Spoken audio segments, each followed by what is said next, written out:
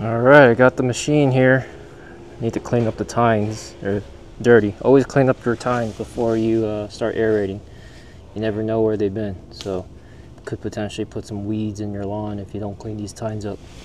Actually, matter of fact, I do see sedge right there, and that's from someone else's yard right there. So yeah, make sure you clean your tines. But after that, once we get this cleaned up, I'm gonna go ahead and get started. FYI, this is a bit of a different machine from last year. This is the Classen TA18. Last year I was using the Ryan, I believe 19-inch. I think the only difference is you don't have a front roller like the Ryan does, which makes the turns much easier. This one will probably be a bit harder to turn, but we'll find out and see. Alright, this is about as clean as I can get it. I was trying to get some of these grass part, whatever this crap is. I couldn't get it off, but for the most part I got all the mud and all that stuff off the tines. So let's just hope this doesn't mess up my lawn and put weeds in it.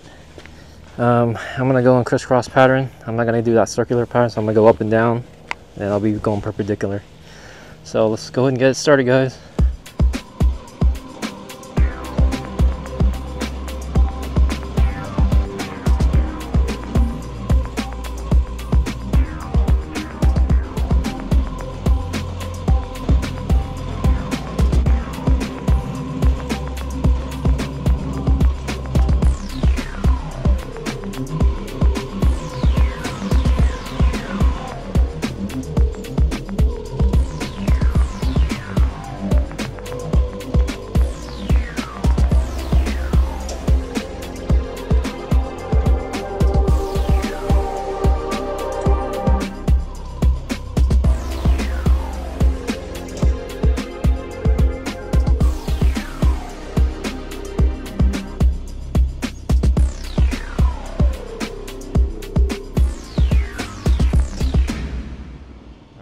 First attempt. I may try to pick up the cores later. The ground's really wet right now, so the tires have actually made some tracks right here. Check that out. Yeah, that's the unfortunate part, is that it's the ground's a little too wet, so I may rake up the cores later. Let's just let it dry out, air out, and then we'll see. But I'm gonna go on to the next section of the lawn now.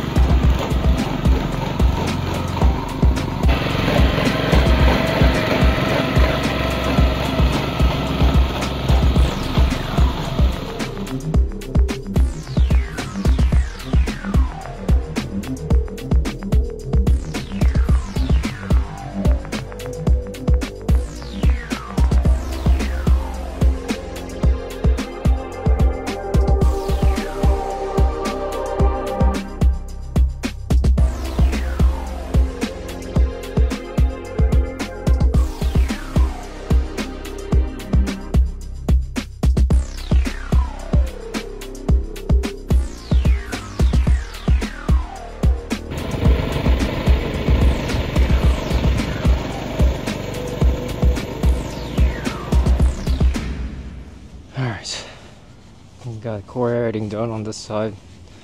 This was probably the hardest side because over there is like super muddy, so the machine was actually getting stuck. And yeah, I don't really think I like the Classen machine just because of the 4 wheels that we have. It creates tracks on the lawn, and then the lawn's like wet because we got so much rain this past week and last week, so it messes up stuff. I'm hoping that I can take care of the track marks once I top dress with sand, but we'll just have to wait and see. But that's my biggest concern now, is that I kind of messed up the lawn with the tire marks and all that. But yep, there you go.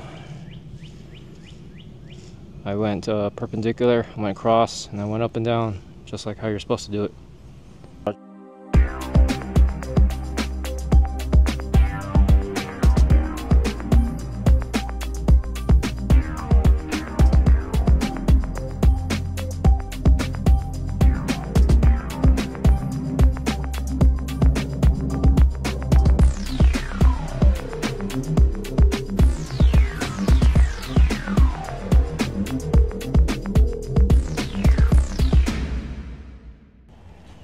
Alright, Project Aeration 2024 complete. This time I'm picking up the cores. I'm putting up the cores over here on this side of the yard. It's pretty wet on this side, so I'm gonna wait till tomorrow to do it. I may not do it at all. I don't know if there's really a benefit. The cores are really soft, so they break up really easily. And I did it on this side. So yeah, you can't really see the holes as much anymore, but they're there. You can see a few right here. I'm gonna return the machine back to Home Depot, and I'm gonna lay down my 14714, the whole bag. Let me show you some of the cores here. I think Carbon Pro G is definitely, well, probably not this one. This one still has a little bit of clay content in here. But the soil used to be like light brown, and now I'm getting like darker cores. So it tells me that I probably have a lot of that biochar compost composition in the soil now, which is pretty good. That's good news for me. It means the soil is getting healthy, definitely healthier than before, that's for sure. Here you can see some of the pieces are still, there's a rock right here. Some of the pieces are still kind of light brownish, so it's more clayish. It's basically how it used to be.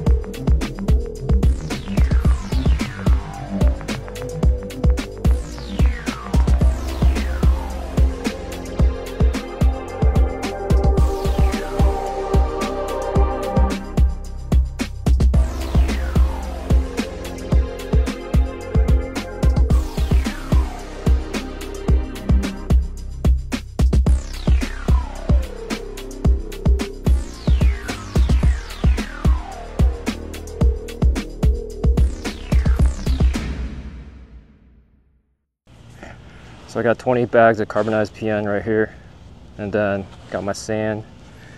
This will probably not get to, I'll probably not get to this on today, it'll be tomorrow. The end goal today is to get all this down by the end of the day.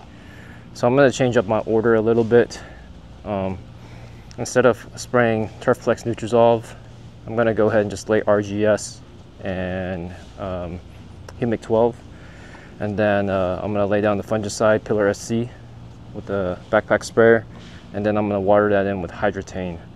And then I'm gonna give it a few hours to let the ground dry up, and after that we'll spread out the CarbonizPN around the lawn, and then that should be it for the rest of the day. Matter of fact, after CarbonizPN, I will actually lay down Turfplex and Nutrisolve. So I'm gonna go ahead and wait to spray that at the end because I want that to dry up a little bit, and then I'm gonna go ahead and top dress it with sand the next day. So that's pretty much the end goal. I think we're not forecasted for rain anymore for tomorrow, so I should be good to go, and we'll see. We'll go from there. But that 20 bags of CarbonizPN is pretty bit heavy, so I should be able to. We'll see how it goes because I may be very tired. My arms are super tired right now. Like the triceps are sore from yesterday using the Aerator machine. Let me show you guys a little bit how the holes are looking. It's still pretty damp over here. I think when I'm raking, I'm not going to be raking the cores obviously because I did that on the center lawn. But yeah, it's a hassle. It's a pain to do. Let me show you how it looks here in the center. You can see some of the holes right here. One thing about the raking is it may be covering up the holes because, you know, when they break up and stuff, the little dirts, like for example right here, so you don't really see as many holes as before. So maybe looks like I got a dog that doo-doo right here. Gotta clean that up. But all right, let's go ahead and get started.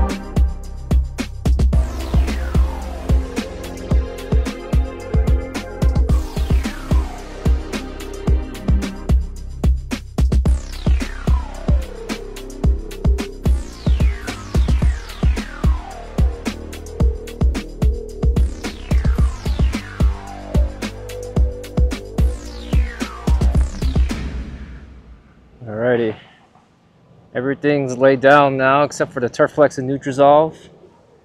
Got down 714 last night. Watered that in with RGS and Humic12. I keep wanting to call it propiconazole, but it's called Pillar SC. Pillar SC is down now. And then I watered that in with Hydretain. So we're good. Sun's been out. It's been kind of weird. The sun's been out, and then it gets cloudy, and then sun's out again. So as of right now, the sun's out.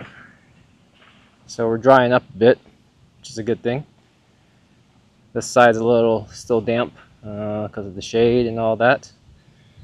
But I'm hoping that I'll be able to go ahead and start top dressing. I'll lay out my CarbonizPN here. Calculated how much we need. So I got a total of 20 bags over 6,000 square foot. That's equals to 6.66667 something, whatever bags that needs to be laid here in this 2,000 square foot section. We've got 2,400 square foot over here. Roughly around 8 bags will be needed here. It's like 7.9999. We'll put 8 bags. Over here, 0.6, we need about 1.99999. That's gonna be 2 bags. So it'll be 2 bags over here. I'll round this up. I'll do 7 bags here, 8 bags over there, and whatever's left, I'll put over here. I may just do 2 bags on here. I may add the 3rd bag on this side. So we'll see. We'll figure it out. But overall, goal is to get CarbonizPN all laid down, and then spray Turfplex Nutrisolve and call it quits for the evening. And then we'll pick back up tomorrow and start doing the sand. All right, let's get going.